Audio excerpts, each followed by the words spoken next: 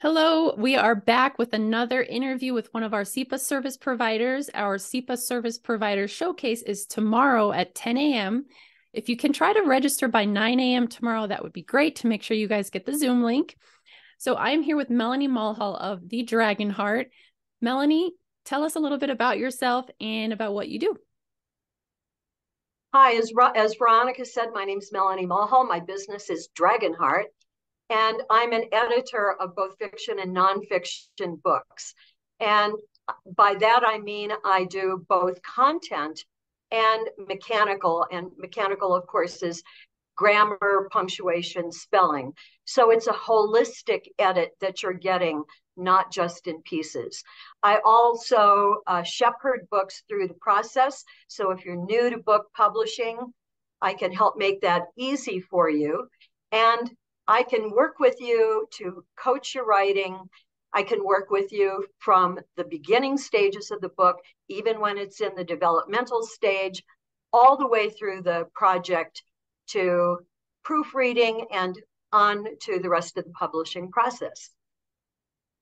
That's great. And the shepherding is really key because so many times when an author comes to an editor, they don't know what is beyond editing.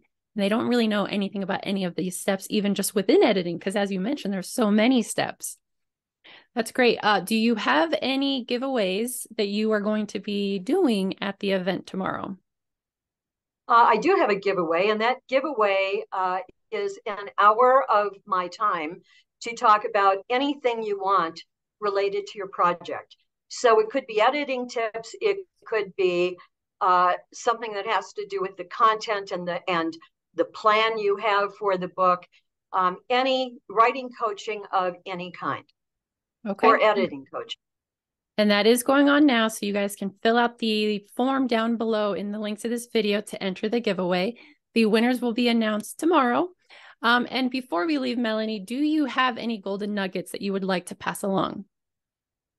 You know, I probably have a fistful of nuggets I could pass along, but maybe the most important one is the first one, which is don't skip the editing process and go straight to proofreading.